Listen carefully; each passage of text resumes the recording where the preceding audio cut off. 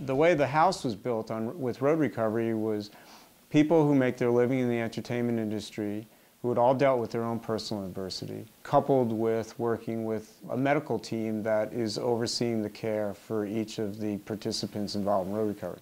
So we're not a treatment facility, we're not an organization that provides treatment. We're an adjunct to treatment. We attach ourselves to some type of treatment modality with the kids that we work with. Because this program is conceptualized as an adjunct to existing treatment, it's important to have someone clinical on board like myself to liaison with the treatment providers of participants that we help here. Music's the hook, and it really gives them something else to embrace. And because they had all that energy for maybe the negative things in their life, now they have something new that they can really concentrate on. Personally, I think music is like the best way to like channel my feelings and like emotions and stuff like that. Just like home to high streets.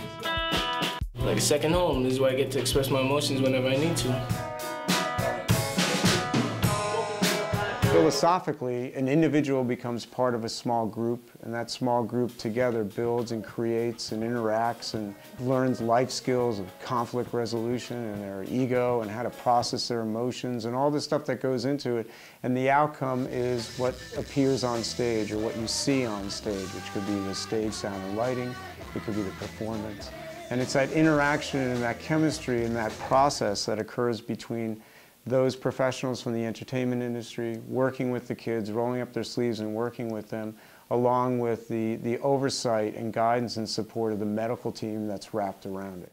The friendship and love that comes between working with them, I guess it's really moved me, because I wasn't expecting that. The music, I don't have to go to anything else, I can go right to music. Because we do performances and because of the wave of the reach through an audience, you know, we've reached hundreds of thousands of kids. It's super, super powerful. If you've ever seen the kids perform, it's unbelievable to watch it. When they bring their message, say, to a treatment center, and they get up and sing their songs and talk about how they were written, you know, how they came to be.